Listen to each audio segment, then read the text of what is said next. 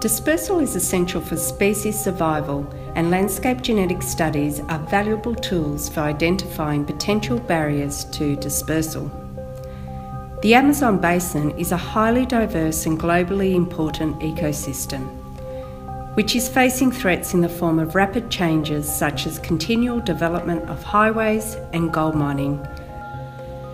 We've been studying macaws for decades in the Peruvian Amazon, gaining insights into their breeding biology, natural diet, ecology, parasitology, and population dynamics. All of these can play important parts in their conservation. Macaws have been studying the Peruvian rainforest for several decades, revealing lots about their biology, but we know very little about their genetics and even less about their dispersal. I went to southeastern Peru to study population genetics of scarlet macaws in a huge area of continuous primary rainforest. Over several years, we collected hundreds of feather samples from these birds, from different landscapes, and after extracting their DNA, we reconstructed the genetic structure of the population.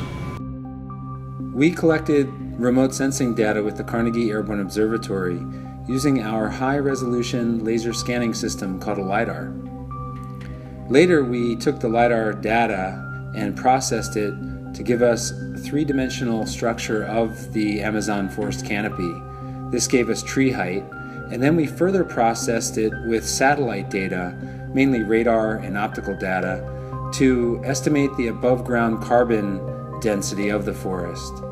We also used our maps to develop information on the elevation of the ground as well as the water surfaces throughout the region.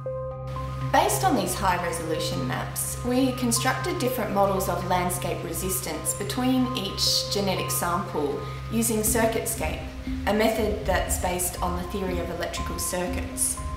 And then we tested for correlations between these different habitat features and the current population genetic structure of macaws to explore natural barriers to their movement across this landscape. We found that macaws were genetically very similar across the landscape that we studied, except in the intermountain valley called Candamo, where they showed some important genetic differences.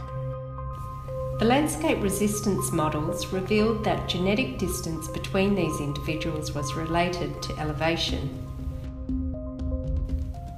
This suggests that high elevation probably act as a natural barrier to scarlet macaws, and hence limit their gene flow.